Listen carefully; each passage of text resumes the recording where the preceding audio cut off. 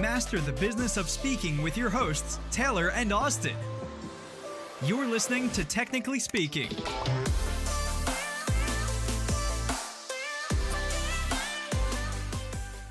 Welcome to another episode of Technically Speaking. We're your hosts, Taylor and Austin, and in today's episode, we're talking about the similarities of speaking in front of a smaller audience versus a larger audience. What are those similarities? Even what are the differences? How do you prepare for it? How do you connect with that many people, especially in a large audience? What are the differences in connection with a small and large audience, both live and digitally? We have so many questions, and we are really excited to unpack that with Ronny Leber here today. Now, Ronny Leber is a well-renowned keynote speaker, stadium host, and legacy coach from Austria who has entertained more than 5 million people live and worldwide at different major sporting events, corporate events, and seminars. And since 2021, he's spent over 1,500 hours on live TV as an anchorman and TV host. So needless to say, both in the live and the digital world, Ronny is the perfect person to help us understand what those similarities and differences are of speaking in front of a smaller audience versus a larger audience. So, as always, stick around until the end for some amazing resources, and we hope you like this one. See you in there. Aha! Wow, we did it. Holy cow. We did it. Okay. Man, no show. Look at us go. Little human moment for everybody listening right now, because we get told all the time, like, oh, easy for you to say automation because you're like we just struggled for 5 minutes to get this episode live, everybody. Holy crap. But we're here now, and we're here with Ronny. Ronny, thank you so much for being here today. It's a privilege to have you. Thank you very much. Thank you, Austin. Thank you, Taylor, to both of you. Thank you for having me. And also thank you for everybody listening. It's going to be worthwhile your time. Good. Oh, man. And from Austria, nonetheless. You know, yes, it's a beautiful thing in 2022 that we can have a live conversation, more or less face to face, from literally opposite ends of the planet. It's beautiful thing. Pretty awesome. Yeah. So incredible. I love it. Yeah, us too. All right. Well, we're so excited to have this episode. As our listeners know, we love to do some digging behind the scenes and find something interesting to, sort of learn more about you. And you've got a very interesting backstory, just full stop. So we could start anywhere. But one of the things that really stood out to us was, first of all, just this love of sports that you have. I see you've run a couple of marathons, which is inspiring to me because I'm also training for a marathon, my first one ever. So thank you for the inspiration there. Taylor's a big weightlifter. We're sports fans too. But we saw that you were a national competitor or champion even for fistball. And the question that we have is, what the hell is fistball? Well, I mean, national champion, yes, with our school back then. So it was, I was 14 years old and we were, of course, in our age range, but it was, what is fistball? I mean, you know what volleyball is, I guess. Yeah. And fistball is a bit similar, although you do not have a net, you have a line. And at the same time, you're not allowed to open your fist. So you need to play with your fist. Either you can hit the ball with the fist on the side like a smash, or you hit it with your with your lower arm, basically. But the ball can touch the ground between every player in a way. Oh wow, fascinating! Wow. So if the ball can touch the ground, how do you get a point or something? Okay, it can touch the ground once. So if it touches the ground more than once, then it's a point. Wow! Thanks for the clarification.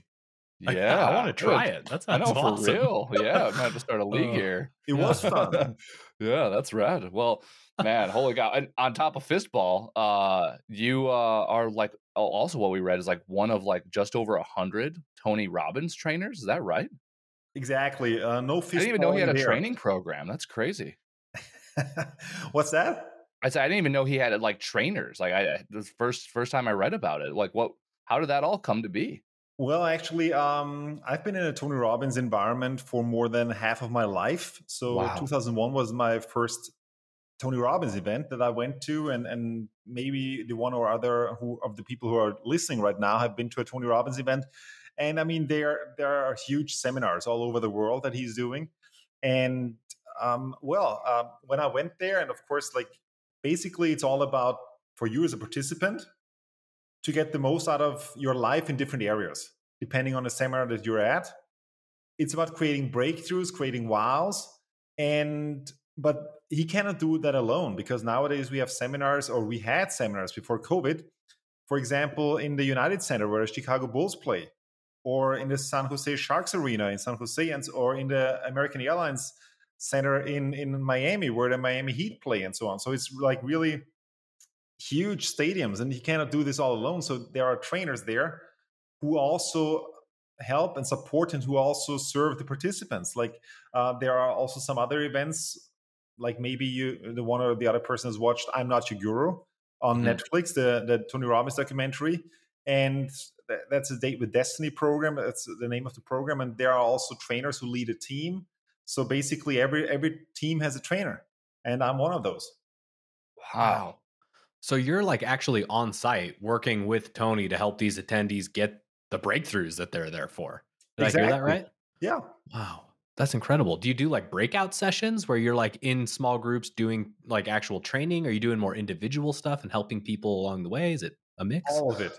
So it's one of the things is like in a team, every morning we have a team meeting, for example, and then and of course, like we're there for a team, and now we have all of that virtual, and every virtual Zoom room, so to say, and there might be 30,000 participants. So, but they are going to be in different Zoom rooms, because one Zoom room is not going to hold 30,000 people, and so every room is going to have a trainer as well. And so it's really about like holding the room, being there for them. You're basically the person responsible if something is like that the participant is being served. And on the other hand, if one of them has a breakdown or a challenge or something, then also it's up to a trainer to work with that person one-on-one. Wow. Man, that's such a cool the model. Scale of all of that is I know. mind-blowing. Gosh, it seems like the logistics have got to be just intense, trying to get that many people to get the value that they're there for, and just keep everything moving, especially virtually. Like trying to run 30,000 people through Zoom rooms, like my heart gets palpitations just thinking about that. For sure. No, it's really incredible. And I mean, to everybody who is also in the speaking industry, and I mean, this is basically probably a lot of our listeners are going to be in the industry. Things have changed in the last 2 years a lot, and just being on the forefront and in the trailblazing site of that, of what's actually happening and going on, and having seen that from basically being shut down to now being up and running basically all around the world at the same time in different time zones. So people might start actually a seminar at 11 o'clock at night and going until the next day at noon. Other people are going to start maybe in the late afternoon and go until the morning, and other people start in their morning and go until the evening. That's usually the US, but yeah. Yeah. Oh man. So that means that if you're in Austria, unless you're here in the States on site, I imagine you're probably working through the night sometimes for those events. Exactly. Like there are events where I start maybe like at 1:30 or 2 o'clock in the afternoon, and then I end at let's say like 8 o'clock, 8:30, 9 o'clock in the morning. Oh my! I thought you were going to say night for a second. The morning. Oh my goodness. Yeah. Ronnie, what a champion. Holy cow. Yeah. Well, I mean, it looks like too, based on your history, you're not immune to being in front of a lot of people. I mean, like, it's incredible. Seriously, like, go check out Ronnie's About page, you guys. The link will be in the show notes. But I mean, massive audiences. You spent what 1,500 hours on live TV. You've also done stadium shows and giant events. Like, how did that all come to be? Like, did you always know you wanted to be in front of large audiences? Like, what was the journey to get into that world? Well, actually, it was never. I mean, who does that? Like, this is what I want to do. Yeah. No, it was like, who does that? How do you get that? It was not like, I want to become a host or a presenter or something at events, or a stadium announcer or a ring announcer at boxing events. It was not like, that's what I want to do. I studied sports and economics. Like, really, actually, economics was my first study, and then I also studied sports just as a hobby, not even thinking that I was going to be doing something around that field. And then when I was getting done with my studies, that was in 2008, I was asking myself, well, okay, awesome. Now you're getting done, but what do you want to do now? Because before that, I was always working in different fields, in different areas. I was working a few years in sales. I learned quite a few things in that area. Then I wanted to pass on my knowledge. So I was working a few years in teaching people. So in education, for example, I was also like 3-4 years, I was educating unemployed people on how to like everything from sales to purchasing, but at the same time also how do you apply somewhere. And but I knew that was not the end. Like I knew, okay, what now? Mm-hmm. And then I thought, well, in order to, I would love to do something that I'm passionate about. Like not just something that I'm interested about, but something where I really have the passion for. I thought that's a great concept, because if you're passionate about something, then you're going to be good at it, or you're going to become good at it very easily, because it's something that you just love to do without like, oh, I don't want to do it anymore, or is it Friday yet, or whatever. So it's really like, this is what you love to do. This is what you were born to be. Well, the only challenge I had was, what is it? Yeah. How do you Like, identify what that? is that you're passionate about? Because oftentimes I hear people tell me like, oh yeah, I want to do that, but I don't know what it is. And I didn't know what it is either.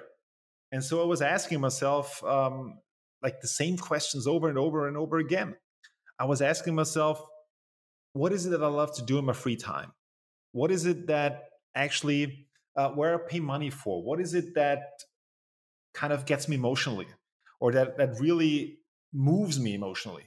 What is it that I talk with my friends about? What is it that already as a little kid that I was passionate about, that I loved? And it always came back to the same thing. It always came back to, even when I was a little kid, I was always passionate about events that bring the whole world together, like the Olympic Games or the Soccer World Cup. Or if you're not into sports, if you go to a concert, for example, of your favorite band or musician, when you're there, you're not thinking about, man, tomorrow I gotta go to the hairdresser, or I need to send a text message. Like, you're totally there, you're totally in it. And I knew that was something that I want to work in. I didn't know yet what I actually wanted to do in that field, but I knew that this was the field that I want to be in. And then, so the whole thought process actually was evolving around that. And the next step was then also at that time, from one of our professional soccer teams here in Vienna, their youth teams were looking for a stadium announcer for their under 17-year-olds and under 19-year-olds. And since I knew some of their coaches from sports university, they were actually recommending me and saying, hey, this guy, like, you want to do it? And I was like, sure, why not? And so once a month on a Saturday afternoon, I was basically hosting 2 games, like playing some music, announcing the players, announcing some goal scorers, like just having fun for 100, 150 people, like not a lot of people. It was just also not a lot of money that I got paid for it. I got 70 euros, like basically $70. Yeah. And I thought, man, I really hit it big. Like, I did it. It was not about the money. It was just like, hey, I got the invitation for the Christmas party, and I got season tickets for the big team. So that was like, yay, that was already the coolest thing about it. But 1 year later, in 2009, it was the 25th of June, 2009. It was the day that Michael Jackson died. I was on that evening at a party of the sports university. And when I left at 5:15 in the morning, I remember to this day that a friend of mine who worked at the professional ice hockey team, she left as well. And like 5:15 in the morning, the sun was up, and we came off. It was on a boat. We came off the boat, and I was like, hey, are you by any chance looking for a new stadium announcer for the ice hockey team? And she was, I have no idea, but I'll ask. She calls me the next day. You know what? We're looking for a stadium announcer. And I said, oh, wow, that's cool. Then a few meetings with the manager later, he said, okay, you'll get your chance. And guess what? My first ever match that I saw live of that team, I was hosting it and playing the music. Like, it was a total Hail Mary, basically, if you want to use football terms. It was either you learn very fast or you're out. But that was the first time I actually, for myself, I had made the decision. This is what I want to do. I love doing that, and I want to grow in that area. I knew that there was a lot of things that I need to grow, But still, there was something like, all right. The first thing I did was I invested all of the money from my first year for speakers education. And that's how it started. Wow. Oh man. I love that you just like full send, just went for it. Make Went the for it. ask. You Yep. never know what's Respect. going to come if you just That's make right. the ask. And I mean, you kind of got what you're looking for there, which is great. I also can't even imagine the nerves that maybe you were feeling when you were doing that first game without having experienced that before. Or maybe that's like a false assumption on my part. Was it as easy for you as maybe it is now, or were there a bunch of nerves attached to it? Well, I mean, it was not 100, 150 people anymore. It was suddenly like several thousand people that were in the Wow. arena, and there was an existing fan base. And if you've ever seen any European sports, in US sports, it's usually that the entertainment comes from the organization and it's for the fans. In Europe, oftentimes it's the fans are the entertainment in a way. I mean, you're still going to have some entertainment, but the fans bring their own, like their chants, and they do a lot of stuff by themselves. And you need to kind of organize with them in a way to succeed. Because if you don't have them behind you, it's not going to work. And that actually ties back to when you're speaking in front of an audience. You always need to know who is your audience. Who is it that you're actually talking to? Because it's all about their needs. It's about fulfilling their needs, not your own needs. Mm-hmm. Like you are there to serve their needs. And so I was meeting with them several times before the season opened with the fan clubs. And then it was like, okay, let's see how this is going to go. I was enthusiastic about it and not very knowledgeable, but I was willing to learn. And I think that's the attitude you need to bring, because if you're not willing to learn, man, it's gonna go one way, downhill. That's right. Right. Unless you get lucky. Stagnancy, Most people don't, though. So don't bet on luck. Yeah, for sure. I'm also intrigued by, you said that like you started by going and getting like a speaker education. Can you tell us more about that? What does that mean?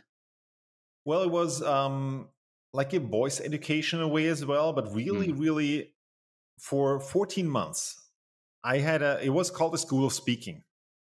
So it was really about like training your voice and how to speak and how to articulate something, how to really like to use how do you learn how to use your voice as an instrument?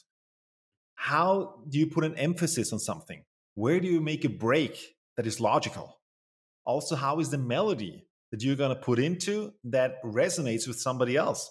And also you learn, like, if you just change the tonality of a syllable, it might change the whole meaning of a sentence. Wow.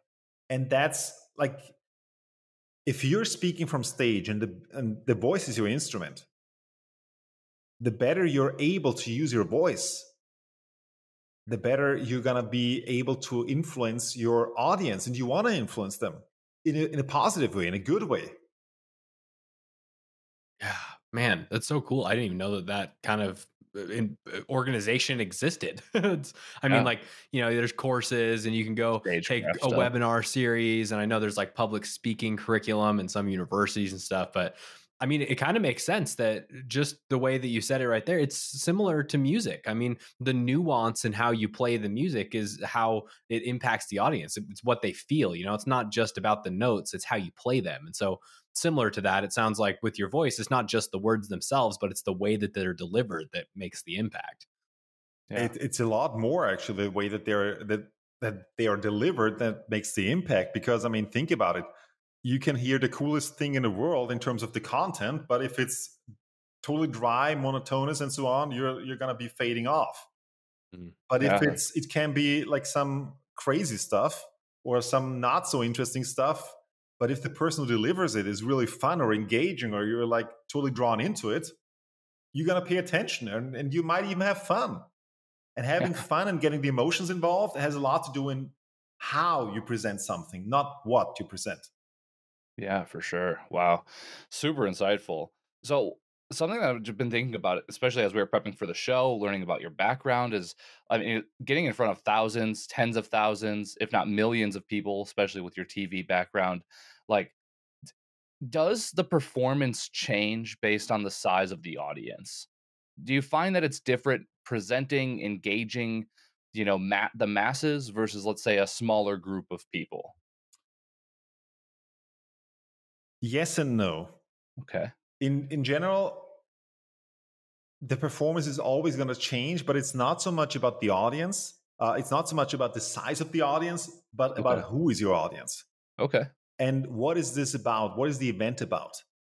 So basically, since I also do a lot of sports, you're going to have a different performance if you're a ring announcer in boxing and standing in a ring and introducing some players in the red corner and in the blue corner and so on.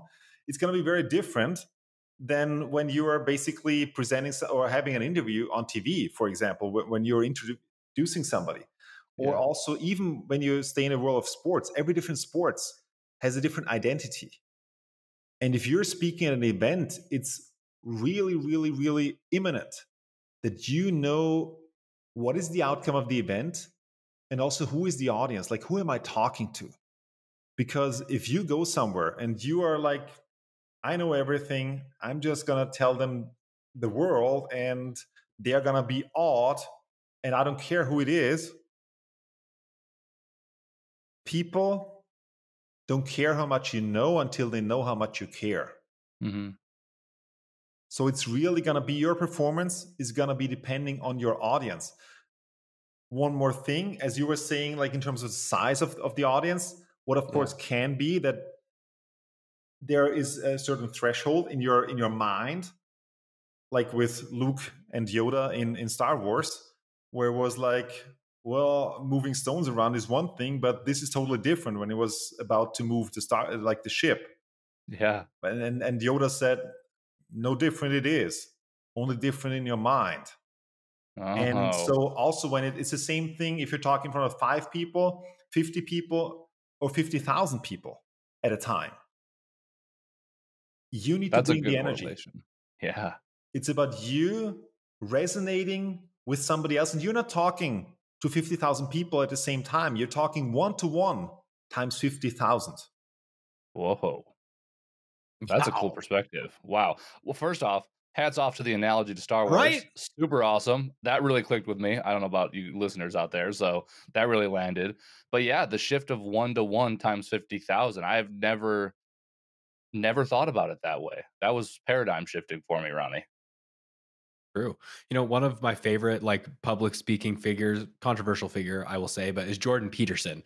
Jordan Peterson talks about how like when you're talking to a big audience, you're still engaging with the audience and getting feedback from them, but it's through different mediums. Like if you make eye contact with people, their demeanor will tell you about whether they're locked in and interested or bored, or if they're excited, or if they're fidgeting and talking to their neighbors or looking at their phone. Like you're getting constant feedback. You're just looking at different signals for that feedback relative to a small audience where you have people raise their hand and tell you what they're thinking. So do you find that that's true? Or are you just looking for different things in the audience to be able to give that one-to-one feeling, even if maybe you're not having a two-way conversation with an individual? Well, if it's possible and if the size of the people actually allows it, dare to ask.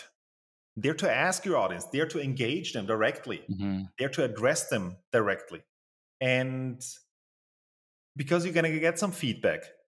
Even like if it's just 5 or 50 people, it's going to be very easy to ask them one-on-one or like to really look them in the eye and say something. If you're in a stadium in front of 50,000 people, your engagement is going to look different. But still, I'm going to ask the audience. Like I'm going to ask them, where are the fans of whatever, like of whoever the team is and so on. But I'm going to say it with certainty. Like I mean it. Because here's the thing. Does any one of you have pets or a dog? Yeah. Yep. Both of us. Yeah. And a dog, they can feel if you're certain, if you're scared, if you're fearful, whatever it is, they can feel how you are. And when you're in a stadium and you got hundreds or tens of thousands of people looking at you, it's like a wild beast. In a way, it's really, they can feel if you are certain, they can feel if you take direction, if you take command, or if you're fearful. They can feel that. So you need to connect with your inner certainty. You need to connect with your own certainty. And if you're like, Jesus, I'm freaked out of my mind, before you go out there, think about a time where you felt completely certain, where you totally were there. Like, really get yourself in that space. Connect with that space before you go out there and talk with them. That you can deliver from a totally different perspective than when you go out there like, oh my God, oh my God, oh my God, I'm freaking out. Oh my God, I don't know what to say. I'm totally blank. You don't want to go there. Really, go, breathe deep, connect, and then go out and speak. Man, I love that. Internal work right there. Internal work. That's right. Yeah. Yeah. Man, so holy cow. What about some of like the other like preparation tactics that you might use? I'd be interested to hear too if it's different for a smaller audience than a bigger audience as well, since you have such good expertise in both areas. But like, that's one awesome thing that you just described, is getting into that proper headspace before you get out there. But what are some of the other things that you do before a big performance that you use to feel confident going into it? I'm going to take one thing that you just said before and then tie it into the preparation, because you were saying about like internally, to prepare internally. Yes, you prepare yourself internally so that you can show up and be completely externally. Because when you are out there with an audience, no matter what the size is, you want to be present. You need to feel them. You need to see where they're at. That means your focus is not in your own mind, in your head. Your focus should be with them. It should be really with them, to take them on a journey, to take them on an experience, on an emotional experience. You want to know where you want to take them. I'll give an example. When we have the Austrian national team in soccer, and for the last 12 years, I've been doing the Austrian Cup final in soccer, but also the national team games. And before we actually started working together, we were thinking about the process. We were thinking, well, okay, what is our outcome? And that's actually also tying back into every event. What is your outcome? Like, what is it that you want to achieve? Also, what is it that the person who hires you to speak wants to achieve? So first step, what is the outcome? And of course, our outcome in the entertainment was, well, okay, our outcome is we got from doors open to kickoff, it's 2 hours. Wow. That means our outcome is to have the fans on fire by the time the ball kicks off. So we have the 2 hours to build the emotional bridge, to build it there. It's not going to be that they are coming, like that they are already on fire, maybe, but you still want to like get them there. You want to like heat it up. Then the second question I always ask is, who is my audience? Who is it? Who is it that I'm actually talking to? And before we came on the podcast here, I asked you exactly those two things. What's the outcome? And also, who is the target audience? Wow. And so I want to know everything I can about the audience. Like, for example, with the soccer example again, or with the sports example, I want to know, who are those people? What is going on inside of them? What is their emotional involvement? Why are they here? Where are they before? Are they coming from the office? Are they maybe here because they have to be there? Or are they there because they love it? And once again, think about the stadium experience. Are they there? Like, what's going on today? Is this going to be a big game? Or is this going to be a game that doesn't matter? Like, is it going to be a Super Bowl, or is it going to be preseason? And it's going to be quite different how people show up. If your team is in the Super Bowl, you're going to be super hyped for 2 weeks, since you know that they're in the Super Bowl already. Like, you're going to be basically on the playoff train. Like, yeah, oh my God. If it's preseason, you go to a preseason game, it's like, all right, let's have some fun. Let's have some hot dogs or whatever you want to have there. And and you got to know this as the person who is there. And you got to know, are they there because of you? Are you the main act? Or are they there, or are you just a bridge? Or like, what is your role in that? Mm-hmm. And then, when I know that, I can go to, okay, what's my call to action in terms of preparation? Like, if I speak somewhere, what is it that at the end of the event what is the feeling that I want to leave them behind with? What is the feeling that I want them to leave the stadium, that I want them to leave the event? And I go from there, and then I work backwards. How do I start into it? And then how to build it up to get to where I want to go. Wow. Man, succinct. You have Hopefully a you're writing process this down. dialed. What I love about what you just broke down is it was super meta because like you're right, Ronnie. Before the show, you asked us all of these things, and so you were treating even just this podcast as an event. And we're three guys hanging out, talking about the business, versus a 50,000 person stadium show that you're about to do. It was the same process that you followed. So, like the size of that audience doesn't change your process at all, which was really cool to watch. It does not, Taylor, because Yeah. here's the point. You always want to know who your audience is. Yeah. Because if you don't know who it is and what the outcome is, like if it's a different audience or a different outcome, I'm going to talk about different things or maybe at a different angle. Yeah, right. It's something that's so simple, that's so easy to take for granted. Because, I mean, and this is especially true for the people that are seasoned, because you really do start to take it for granted. It's routine. You're just doing the same thing every single time. But that's not the right angle, because you're leaving value on the table for the people that you could connect with better if you were to take a second to stop and slow down and figure out how you can make those little tweaks and changes to whatever you're delivering so that people get more value out of it. And I mean, it sounds like this is true not even just for the size of the audience, but for the different mediums in which you're getting in front of people, whether you're like hosting a gigantic stadium or whether you're on a podcast like this. I imagine it's the exact same if you're getting on stage to deliver a keynote. So like if you're getting in front of people, it sounds like the core thing that you're saying is like understand what they want so that you can give that to them. Is that fair? Yes. Even if you're writing a book, for example, I would still treat it the same way. Or if I'm going to deliver a seminar, it's going to be different. It's not going to be maybe an hour or something. It's going to be maybe 2 days or something. But still, I need to know what's my outcome.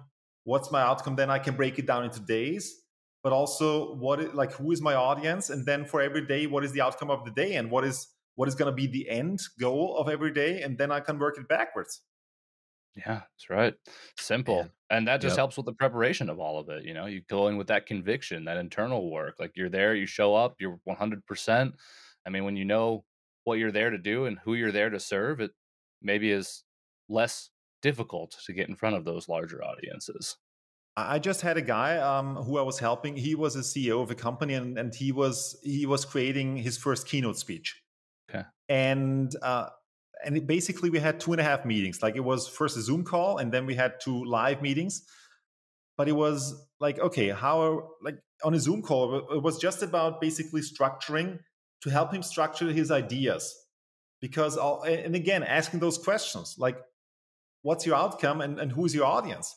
And just by those questions, he completely restructured what he originally had in mind. To then, when we had the first real meeting, he completely had changed everything because he went down that path the right way. And then when we met, it was, okay, let's go through the content. Let's see how we can even work on that to make it even more smooth, to make it even more better for your target audience. And then the last step, the next meeting was all about performance. Like how can we enhance your performance? How can we make it that you are more engaging? How can we make it that you are even better serving them? And still being yourself. Because it's not about putting on a mask when you're up on a stage. It's not about being somebody else or being a copy of somebody. But it's about, of course, it's awesome to take different things from different people that you admire, that are role models. And at the same time, when you're out there, you need to find who is it inside of you that you want to be. You need to create yourself. Oof, that's powerful right there.